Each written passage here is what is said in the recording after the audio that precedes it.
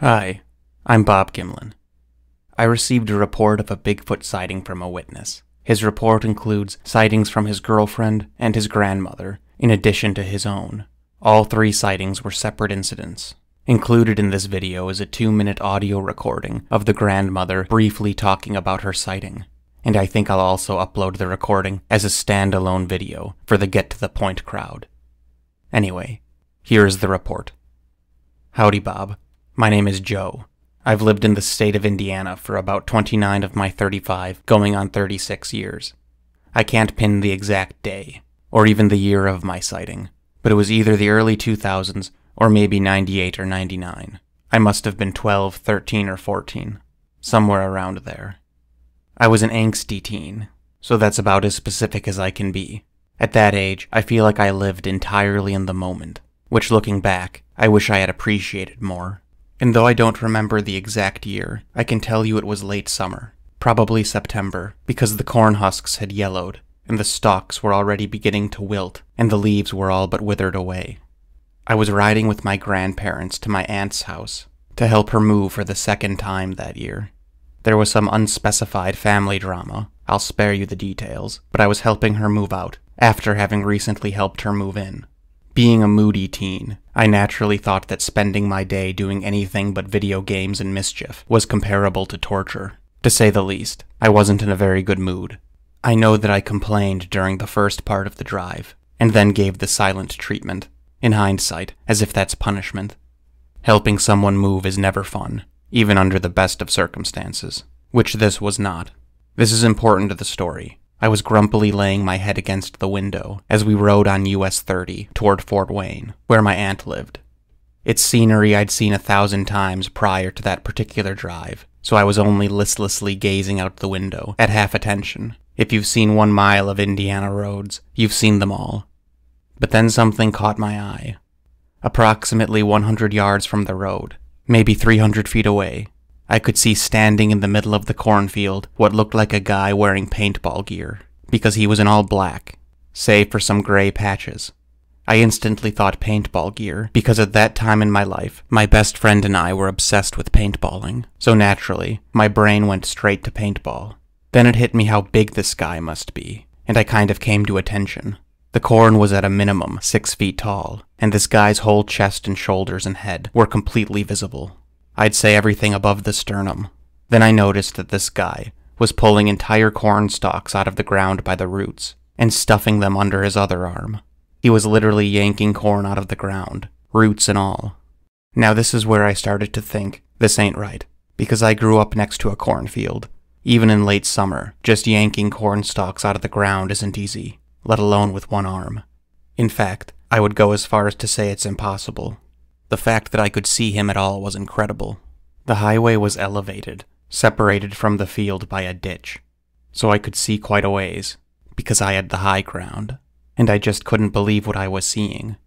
I'd like to say that the corn was 6 feet high, and this thing was 2 or 3 feet taller, but honestly and realistically, the corn was probably 7 or 8 feet tall, meaning that this figure may have been 9, 10, or even 11 feet tall. And yes, I know how that sounds. Do I suppose it could have been on a ridge or something? No, not really, because even if it was on a hill or a bump, it would still be on level with the corn. Anyway, the cornfields around here are about as flat can be. Now weirdly enough, and I've given a lot of thought into this, it really was shaped like a paintballer. The jaw and face sloped forward, more stout than a person's, squat on the neck. In fact, there really wasn't a neck. It had straight shoulders. A person could really only achieve that look if they had padding. And I got the impression that the thing had a lot of mass, all packed tightly around the body. Built like a brick. At least 8 feet tall. Like I said, it was 250 to 300 feet away. And that's pretty far. Almost a football field. So if this figure was person-sized, I don't think I would have been able to make out so much detail.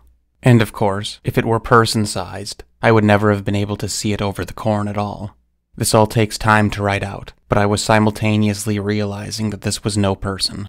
I can tell you, it was furry, covered in layers of charcoal-colored fur.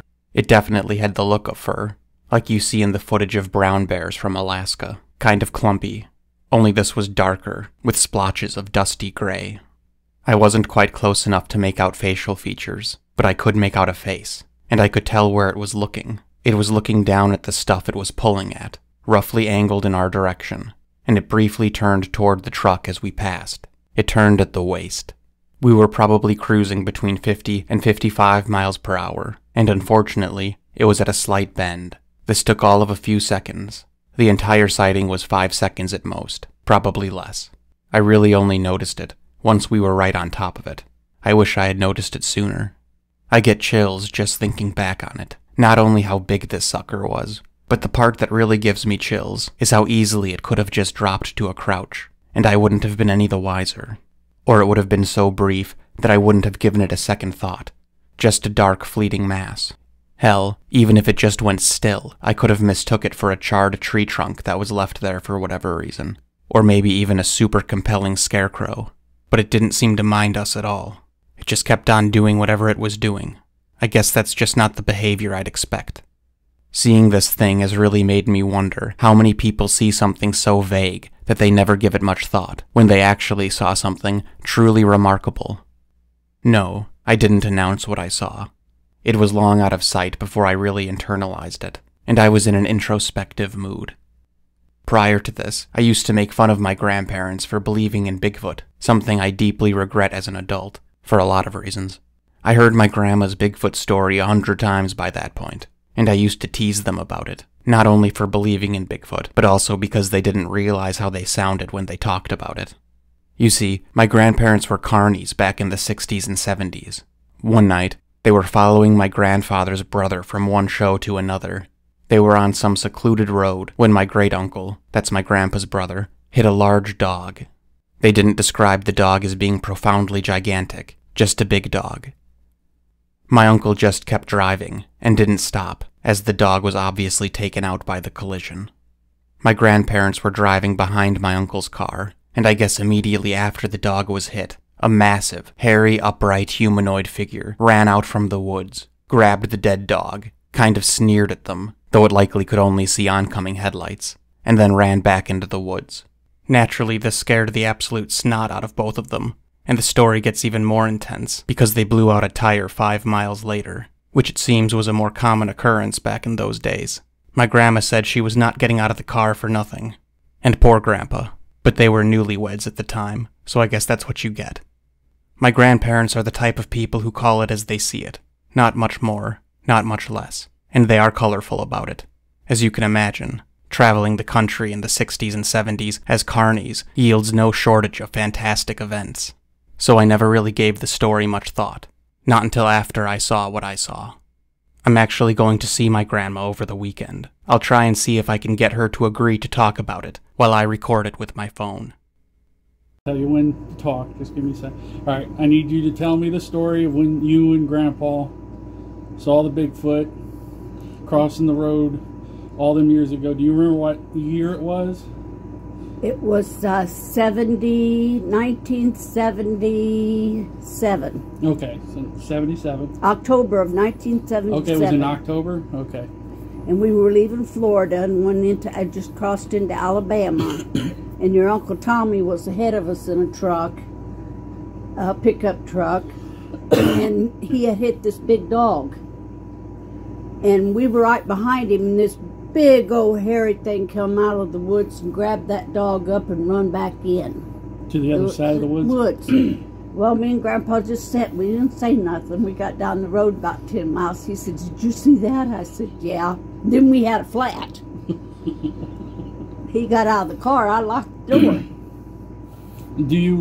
Was it at night? Yes, it was okay, night. Okay, it was at night. All right. I just... I can never remember the details of this story. That's why I'm bothering you for it. You remember about how big it was? Oh, gosh. Biggest thing I ever seen. Was there anything unusual about the dog besides that it was big? It was a big hunting dog. Okay. Like a big hunting dog? All right. Looked like a big old coon dog is what it was. It was big. Okay, like a coon dog? Okay. And... Did the thing get across the road fairly quickly? He'd go out in front of us, grab that dog up off the road, and back in the woods that fast. But how close were you guys to it? Oh, from about here to the end of the dog fence. We were that close. Okay, so that would be, I don't know, that's a couple hundred feet. I don't think it's that far. No, it's not. Okay. So what, like 150 feet? Maybe just 100 feet? 65, 70 Oh, 65. feet. So you were fairly close. We're fairly close. Do you remember anything else about it that sticks out? No. Okay. No. In all the times I heard the story before my sighting, and all the times I pried for information after my sighting, they never used the word Bigfoot. Just a big hairy guy, or big hairy thing.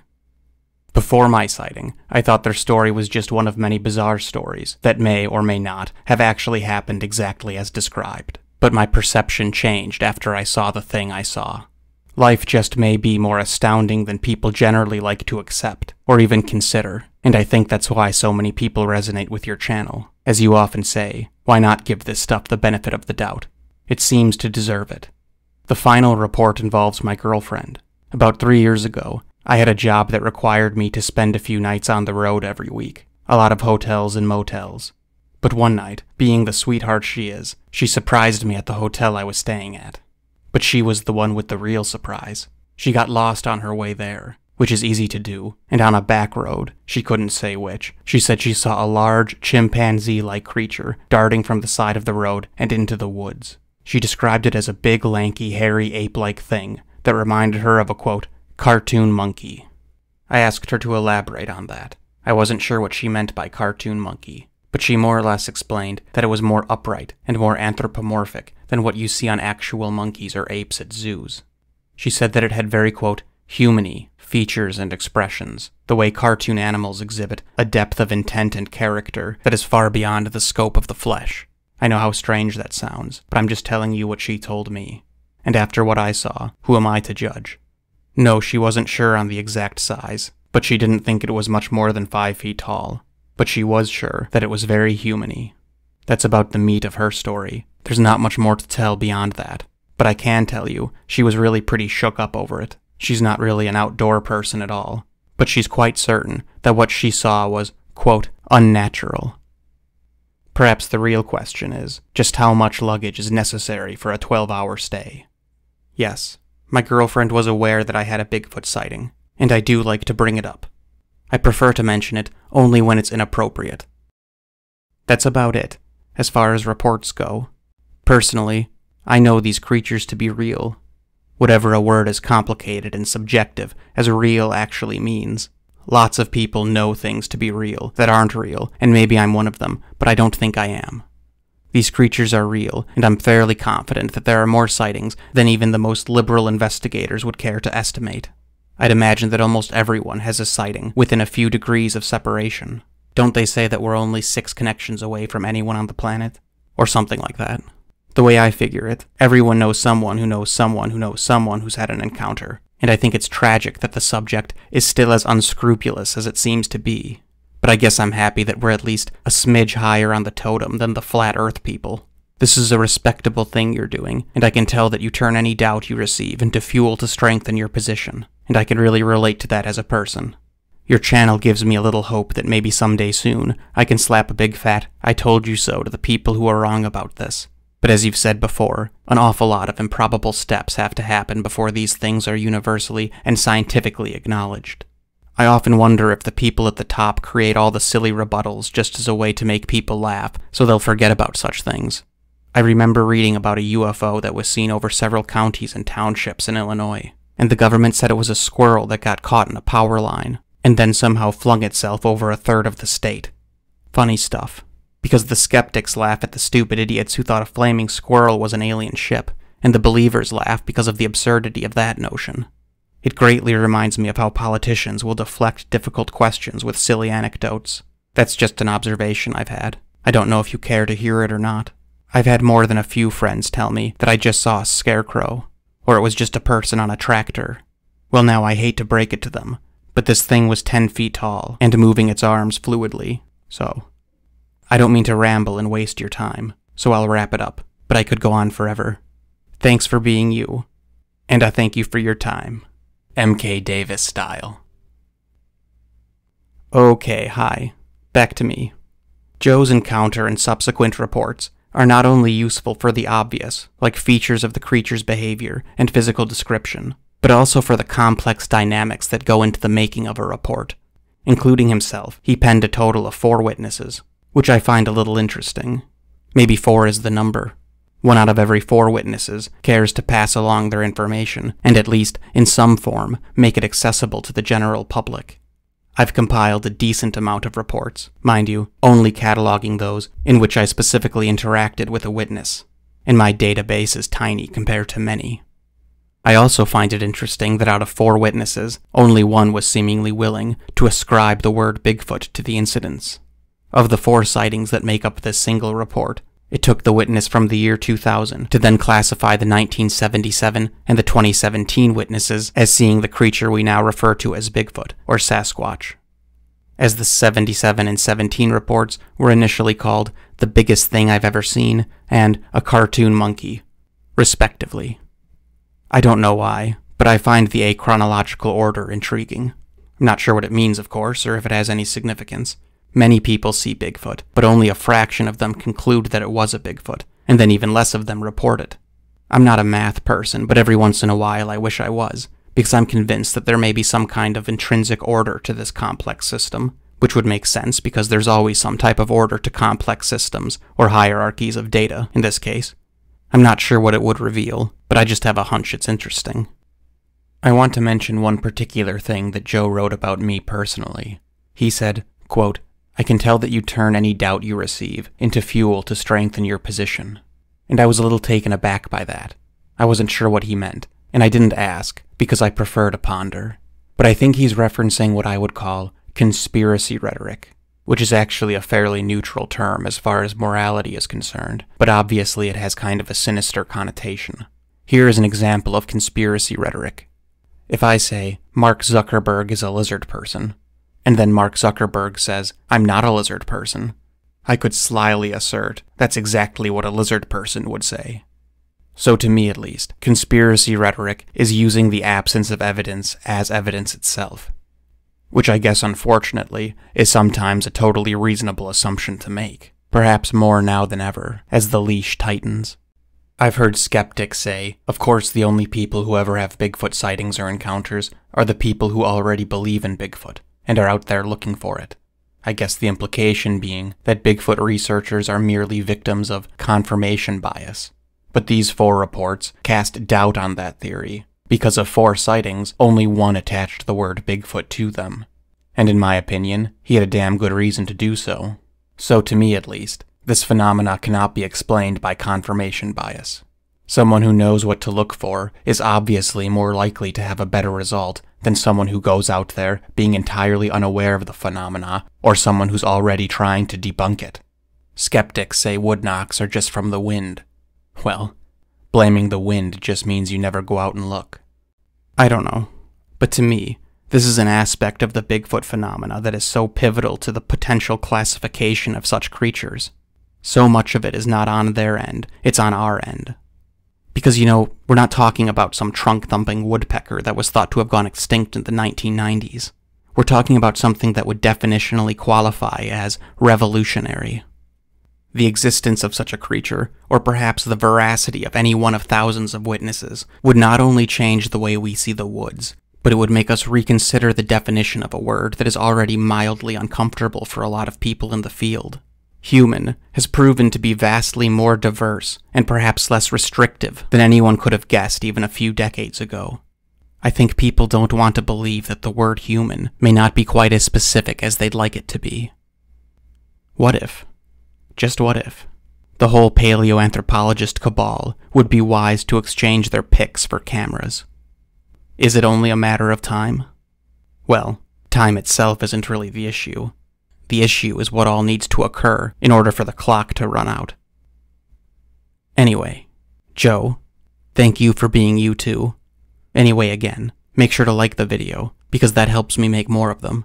And as always, thanks an awful lot for listening.